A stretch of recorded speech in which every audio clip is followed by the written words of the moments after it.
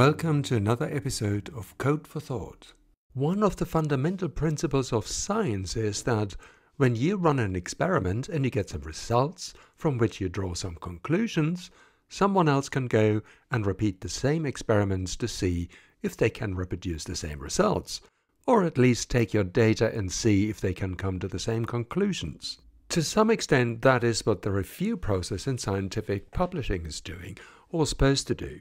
But research is increasingly based on software applications and data analysis tools, and these tools and applications can be very complex, and the amount of data they produce can be absolutely gigantic. Far too complex and large to be covered in a few pages of a PDF, a scientific paper. So who's checking the data then, and who makes sure that the software researchers use is doing what it's supposed to be doing? Over the years, many researchers have become worried about what they call the reproducibility crisis.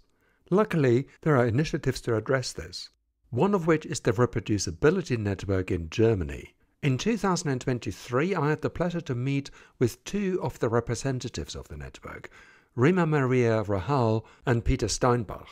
Rima and Peter come from very different fields, psychology and physics. But reproducibility is something that transcends scientific domains, as Rima and Peter will explain in the following conversation. Hello Rima, hello Peter, welcome to the show.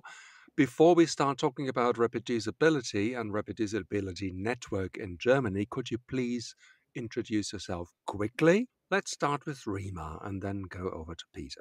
So I'm Rima, and I'm a researcher at the Max Planck Institute for Research on Collective Goods in Bonn.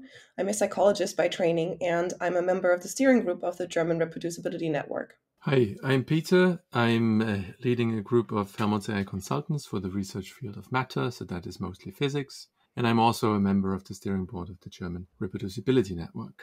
How big is the network? Let's start with that. The last time I checked, the network was 30 member initiatives and more, so we're growing. We also have several institutional members, such as the German Psychological Association.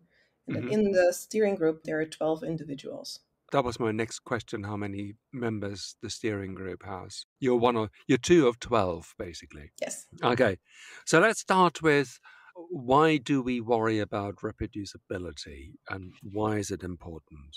Basically, the issue or the challenge stretches along and around many domains, and I think it started mostly in psychology. Maybe Rima can comment later.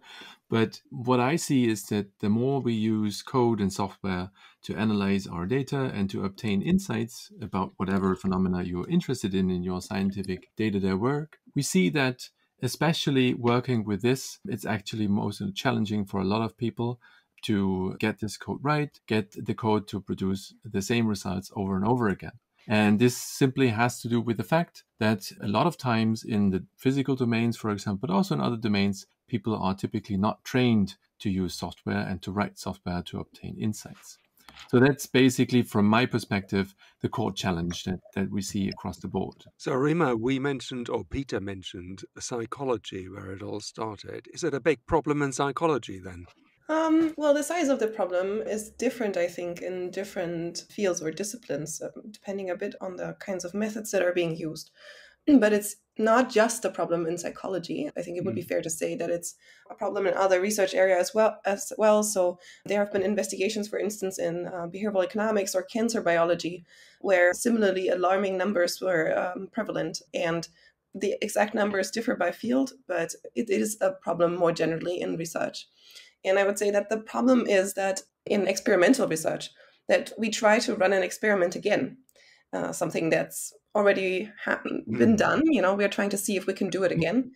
Sometimes it just doesn't work out. And so this could be because of somebody's code just not giving us the same output that it gave in the publication, or it could be because of other reasons. But the idea of lacking reproducibility and replicability is that it's difficult to do the same thing again.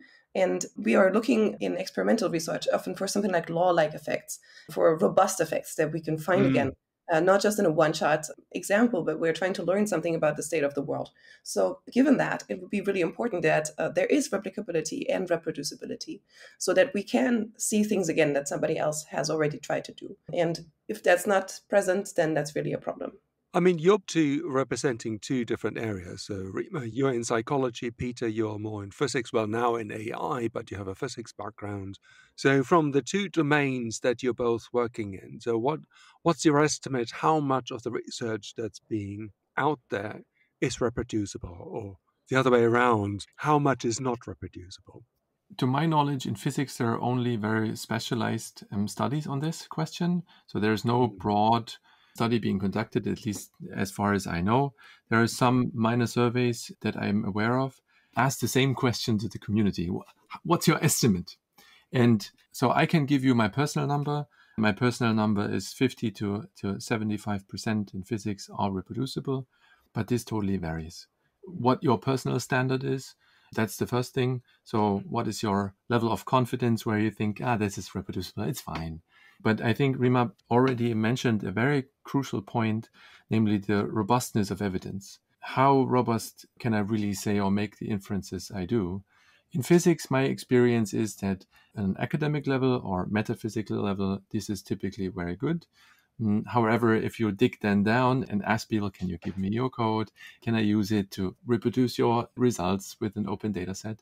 Then it becomes very quickly very brittle. So not sure about you, Rima. I think in my research area, I attempt to quantify how good we are at in terms of computational reproducibility. I'm not aware of any actual hard numbers on that.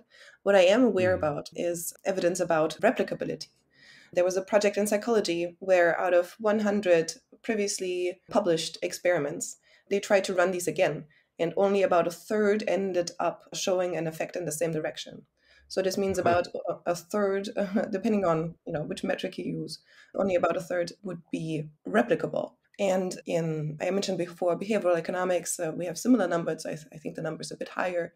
In cancer biology, the number is actually lower of studies that were found to be reproducible. From a perspective of can we rerun experiments and find the same result, I think we often have to be very doubtful about the robustness of published findings. But I think things are changing a bit. So newer studies where people make their code publicly available and say that they do so, for instance, in their manuscript already. I think the trust that I would place in this research is a bit higher. Also because I can go ahead and see if I can reproduce the analysis that I see in the paper, if I can reproduce the data preparation that was being done. Given that we are making steps to make data and code publicly available more and more for published research, things are looking up, but it's with the historic literature is still a problem. Yeah, I was about to ask, because when we talk about reproducibility, we are talking about actually a lot of different things. So first of all, there's the code itself. If we're talking about reproducibility of software. And then there is, of course, the data themselves. Let's talk about the software first. You too mentioned it, that the code may not be available. Is that the main problem then of reproducibility, that people don't make their code publicly available? Or is it more a problem of, well, they make the code available, but the code doesn't work? I think that's the nice thing about our community, because we have all of those. You find all of those. I would even guesstimate to equal ratio. As I said before, for me, the core challenge is really the educational part. But in any case, there are still some closed journals that really don't publish the code, and there are reasons for this. Also, we in Germany have these reasoning, especially as if you start to talk to people from the technology transfer, then they get very cautious very quickly. But in any case, I totally agree, Rima, that we see more and more, especially digital journals, that actually invite people to publish their code, to share it openly, and with that really spur also the progress of the entire field, which is something we should not underestimate. However, and this is my closing remark on this, even if you share code, it doesn't always help. This is only a helpful hint. Coding styles differ. We don't have a standardization in that regard, typically in communities. And so this can be very challenging to dive into somebody else's code, to understand how things have been done. And then you end up typically with spaghetti code. My old postdoc used to say, I can write Fortran in any language. So I think this is still somewhat of an opinion, because a lot of people are subject to delivering KPIs And that is what their main target is, and not sharing their code, unfortunately. But the situation changes. I can add to this a bit. It's a problem both of unavailability of code and code just not doing what it's supposed to do. And I think this can be for a number of different reasons. Some of them are perfectly innocent, others maybe not so. What I do see is that there's also a difference in the philosophy that people have about whether it's a good idea to share their materials and to share their data and their code so that other people can see what they've done. So I've read, for instance, that people think nobody should have to share their data because others can free write on it the data that they so carefully collected, and then that could be used by other people. That would kind of be unfair. So that's an opinion that I don't agree with. But what I see standing behind this actually as a matter of how we attribute authorship and give credit to work that's been done. And work that's been done is being credited only by authorship of published papers, or mostly. And if then your holy data set is being used for something else and somebody else gets a publication out of this and it's not you, then I understand that it might seem as if this is costly for you. But I think what's lacking in that perspective is the idea that as research and as science, we can only make progress if we actually have the materials available for that. If the data is available, why would we have to duplicate it and spend time and resources and money on doing it again if we could just share it? And I think something very similar goes in the direction of code. Of course, if I read in a paper what type of analysis was done, I can sit down and, assuming that I have data that looks similar, I can just draft my own code and see if I can get to the point of reproducing the results of the paper. But this costs me an inordinate amount of time. I have to do lots of guesstimations and make judgment calls about how to handle the data, what to do in my code, which packages to use, which software, and so on and so forth. So the duplication costs here are incredibly high as well, which means that if this is the case, then very few people will end up trying to do it. The best thing you can do in a way to protect your paper from attempts of reproduction is to just not share materials about it. As long as you get away with that, I think that's problematic because that means we can, as a community, not check properly what's been going on in the code behind a publication. It touches on an important point. Yes, you're right that at some stage we publish our data anyway because we write a paper out of it. And usually you'll find some tables in there with data from the experiments and the conclusion that derive from it. At the same time, there's also some research going on. And I'm thinking, for instance, of the pharmaceutical industry, where they develop new medication and they usually end up writing a patent around it. But at the same time, they obviously need to go to the health authorities where they have to get the license for the medication. And it needs to be published then. But how do they treat and how can they make their code and their data reproducible and shareable? Actually, medical research and randomized controlled trials are a field where it's immensely important to engage in open and transparent documentation of how this research was done, which also is something that we don't necessarily see. So I think since 2010 roundabout, it has been mandatory that randomized controlled trials in the medical field are actually pre-registered. So this means that before the experiments are done, there is a public registration of what the intention of the experiment is, of the controlled trial is. And before that, that wasn't, you didn't have to publicly announce this, which meant that there was a massive amount of outcome switching, of conditions being left out in reporting, and just generally problematic practices that lead us to worry that the drugs and interventions that are being developed aren't actually reproducible. There has been a bit of a change since that necessity to pre-register these RCTs has kicked in. But what we can now do is actually compare what people or what researchers pre-registered with what they eventually published. I think there's a large project that's doing that. And it's the picture is not as great as you would hope it would be, even for that kind of facet of reproducibility, where it's just about, are you doing what you said you would be doing? The answer is often no, because what we see is that, like I said before, conditions are being left out. The main outcome that was supposed to be reported isn't being reported, and instead there is a different outcome being reported. So from that perspective, I would say in this field, there are problems that start at a different level than making your code publicly available. Often I would say probably the code is the least worry. What's more worrisome is making your data public and the data on which analyses are performed, because you would be worried about protecting participants' privacy and making sure that the sensitive data of medical participants isn't being used for anything that it shouldn't be used for. And there I would say that I understand, of course, that data privacy goes before the need for transparent reporting, but there are ways out of this as well. So you could simulate a data set that has the essential features of the data that you've been using. It would also be possible to just drop information from your data. So don't make public in which hospital this participant was treated, how old they are, and what gender they have.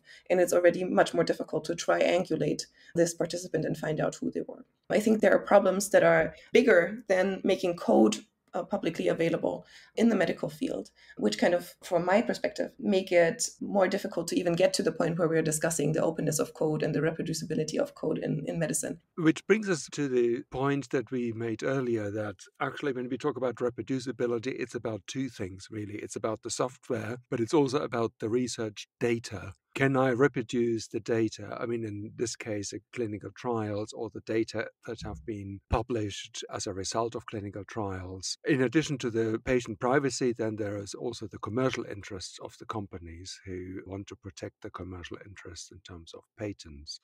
So how can we actually convince them that reproducibility is actually something that doesn't harm them, that doesn't eat into the bottom line, so to speak?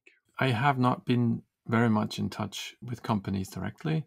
I think even there we need to revise our assumptions a little bit. I see that especially small and medium-sized companies, there tends to be a spirit of innovation roaming them tremendously, which means that a lot of people start to believe and also make it actually their business model to work with open source data and, for example, offer support for packages or whatever. So just look at the big Linux companies like Red Hat, etc. That's what they're making their living from. And that's actually, I think, a good living. Anyway, I totally see your point. There is still a lot of concern that intellectual property gets stolen or copied or whatever, and then basically business models go down the drain immediately. However, what I typically then counter-argue is that openness actually fuels innovation tremendously. So if you are going along this train of improving other people's code, for example, and working with them and also reusing other people's data sets, for example, it's first of all, it becomes a matter of communication because people are aware of common packages, etc., and also data sets. But also it actually helps people to push forward the state of the art. And I think this is something to really contemplate at some point, because we've seen, especially in machine learning at the beginning of this year, when we record this, that openness had actually fueled innovation about large language models tremendously.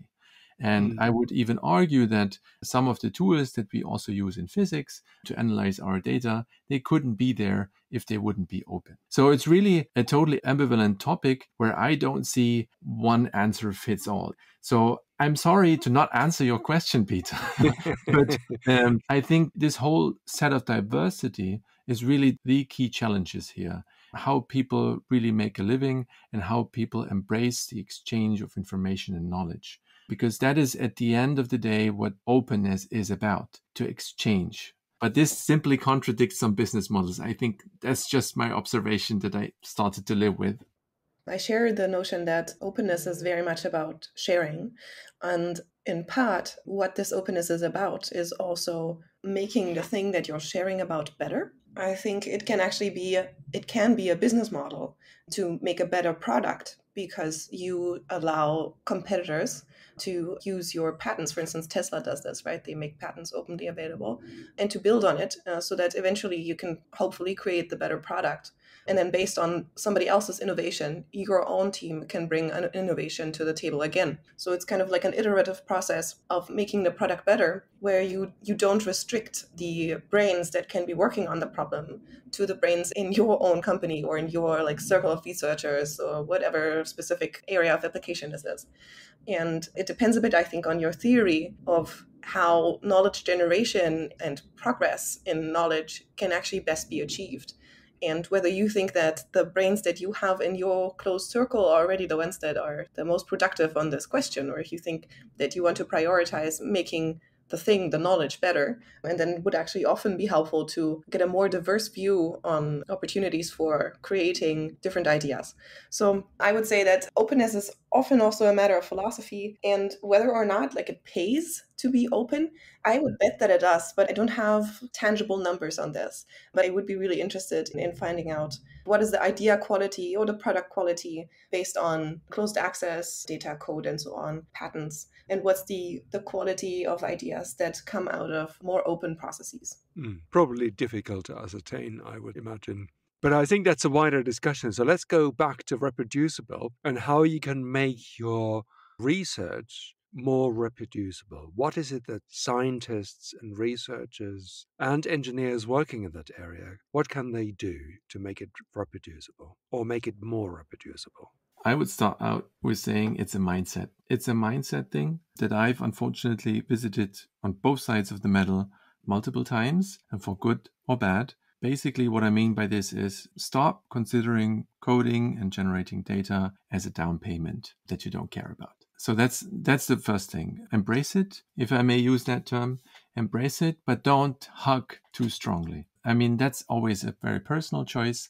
I've seen people embracing it too much and then, diving into software engineering and programming and forgetting about the science. But I've also witnessed the other side of the medal, namely that people don't care about it, so they really miss out on the fundamentals. On a technical scale, I would say version control, that's the best practice. Reproducible software environment, something we already mentioned. Something that a lot of people miss out is tests, unit tests, integration tests, because many people are simply not aware of this concept, so that they can actually fix their assumptions also about the data in software. Then defensive programming is another idea where you can actually set out and code in and check the assumptions that you have about the data. I think we touched upon that point earlier. And something that is more recent, but is also, at least from my perspective, something that should get more awareness is, I call it blind execution of analysis workflows. So that effectively you use software tools to combine data and software to create your results automatically. And this is by virtue of workflow engines, but also by executable publications, if you think about R Markdown. So this is really now on the total technical side, a couple of key points that I think is very important. Yeah, what did I forget? I don't know. Probably Well, time. if I can, I would add some more conceptual and perhaps less technical points to this list. Because when I thought about this question, what I found most helpful was the idea to actually put myself into the shoes of other researchers, or alternatively, into the shoes of my future self with a severe case of bad memory, which I know for myself isn't so far off, because when I look back at projects that I've already completed half a year ago, and then I return to them. Of course, the task switching costs are huge, but also often I don't remember the specifics of what I wanted to do with what exactly. So for me, it really helps to anticipate having such bad memory and trying to make my workflow work in a way so that my future self can still understand what I was trying to do. And I think that is a perspective that perhaps many of us can actually sympathize. So even if you don't feel like you should be changing your practice to make your work more transparent and reproducible for other researchers, a selfish reason to do it is still so that you can understand what you were doing. And as an effect, this will also have positive externalities for others. I think it's helpful to put yourself in the shoes of your future self and also in that of other researchers, other practitioners, other users of your code, your data, and try to think about what would they need to be able to do it again, what you've been doing in a couple of months, years down the road. I think you touched upon a super important point that I actually see emerging these days very recently, namely that we don't only apply these best practices to code, but also to data. This is what Rima just reminded me of. What I mean precisely about this is that putting a blob of data online is great. It's even more great if you can use it and reuse it on your local machine. But what I've seen recently is that a lot of treasure is also contained in the metadata. In some fields, this is very structured. I can imagine, not sure if I've ever seen it, that in clinical trials, this is very standardized to describe how you effectively store the data. But in the physical domains, I have the feeling that especially this metadata, how did I conduct the experiment? Where did it come from? All this kind of stuff. And when was it recorded? What was, for example, the machine it was recorded on? So here I don't mean a computer, but really camera specifics. So really specifics about the experiment itself. Because we have to acknowledge the fact technical drawings are great to describe how an experiment was set up. But at the end of the day, especially also in the lab, it really can boil down to the version of the firmware in the hardware on which the camera was running, etc., etc. This metadata, all of these key ingredients that describe how the data was recorded, really also on a technical level, start to become really crucial, which is bearing evidence for me how good our community is really getting. Because if this is the source of the problem, then you can be sure that some of the other errors or challenges have actually been overcome. Yeah, I completely agree. But sometimes I think when I hear all the things that we have to keep in mind to make our code and experiments reproducible and replicable and open and transparent, it sounds like there's just this huge laundry list of stuff that as a person I have to keep in mind, right? And it can be a bit daunting. But I do think that it's not necessary to do everything at once. It's important to do some steps in the right direction, in the direction of more openness and more transparency and more reproducibility. And then once you've built those into your workflow, the other steps will begin to follow, and you're kind of hooked and developing in that direction. So that's one thing I wanted to throw in. Yes, such a lovely statement to which I would love to add, nobody's alone. I think openness is about, as we said before, sharing, and that means communication. Nobody is expected to actually leverage all of this alone. I can only invite people to join either the GRNs or the German Reproducibility Network or other networks, maybe even locally, maybe smaller networks for people in the same domain where you really speak the same language, to really share and explore what kind of steps other people take to ensure that their work is reusable. So I think this is something at the hallmark of being open, namely to actually build a bridge to other people and not be alone.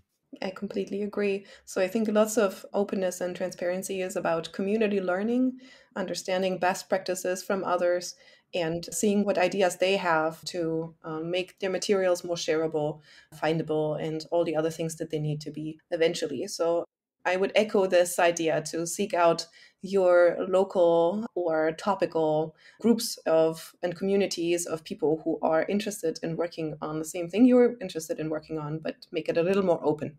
And I think we touched on that a little bit earlier when we said it's a change of mindset.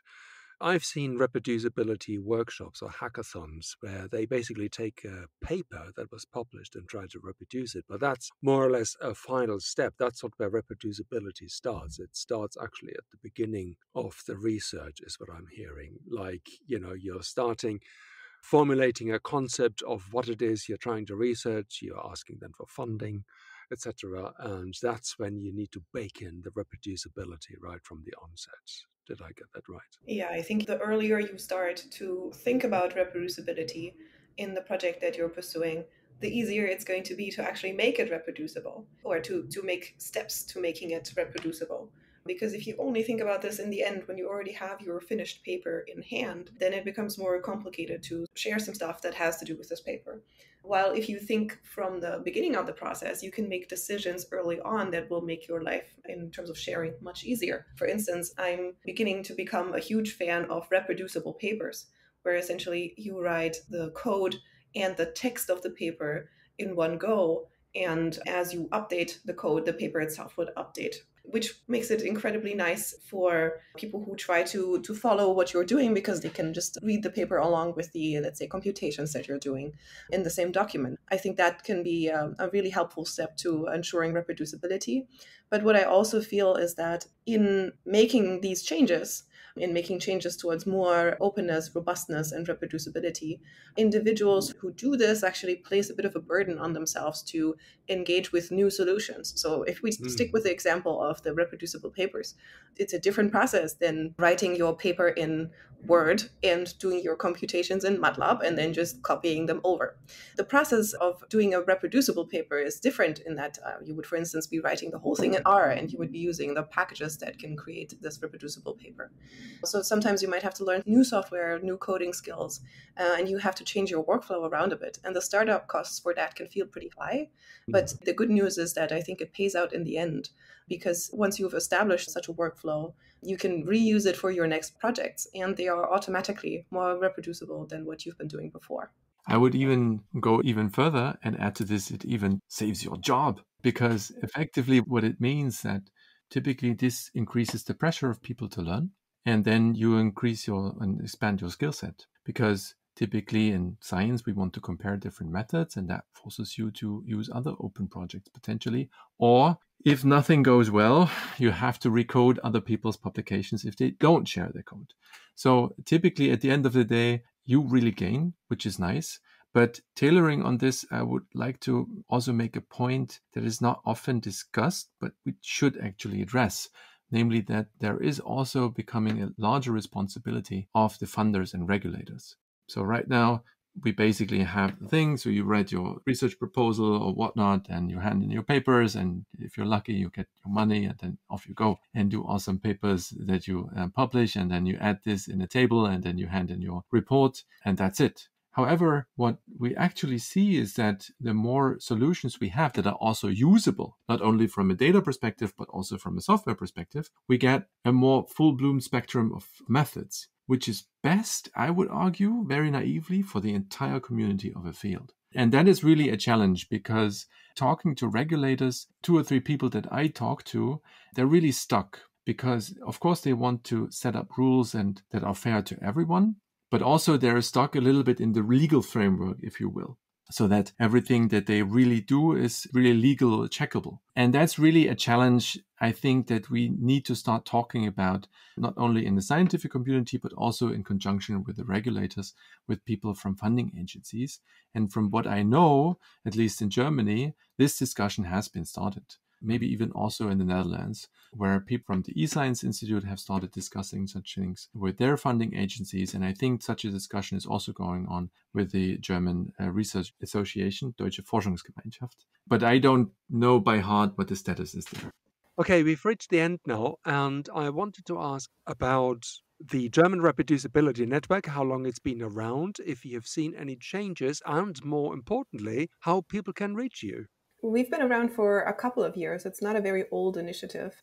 And we are essentially a network of networks, which means that we connect different initiatives in Germany and help them share resources and ideas, and also leverage their numbers to push for changes. And one example is that we draft comments and statements about issues that concern good research practice kind of at the broader level. Recently, we've been involved in a statement about hiring practices in German academia and the prevalence of fixed-term contracts and how that actually negatively affects research practice and research quality. We would then get members together to work on these issues, and once we have a statement, we would then share it with relevant stakeholders to get this opinion out there and get it heard, and really try to leverage the numbers that are involved.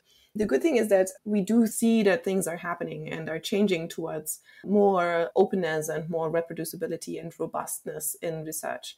So for instance, we see that there is more emphasis on good research practice in hiring practices. So we see when there are calls for application, for instance, they mention that researchers should be involved in open science, and they ask applicants to provide examples of how they're engaged in making their research more robust. And we also see this in promotion evaluations. And also we see that funders are increasingly asking for data management plans, so plans to make data more open and shareable, and open access publications, for instance. So we do see that things are happening, and there is a trend towards more openness, and that is being taken up as a systematic change. And finally, how can people reach you if they have questions or if they want to join the network? German Reproducibility Network webpage. We can, I think, add it to the show notes. And there is a contact tab where there is a mailing list, which is the best place to start, I think. And also a direct web form where people can write us a message, and we'll take it from there. So I would suggest first send us a message, and then we can share if there are communication and chat platforms, etc., etc. Excellent. There are so many things that we haven't touched on that we could discuss for probably a few more hours, but unfortunately we've run out of time now. And I would like to thank you both very much for your time today and for this very interesting discussion. And all the best for the future. Thanks so much. Thank you. If you'd like to get in touch with the German Reproducibility Network, you will find the link in the show notes. Germany is not the only country, though, with a reproducibility network, and you'll find a list of global networks in the show notes as well, along with the networks in the UK and the Netherlands. If you or your organization are interested in helping and supporting these initiatives, please get in touch with them. Let's make our research open and reproducible.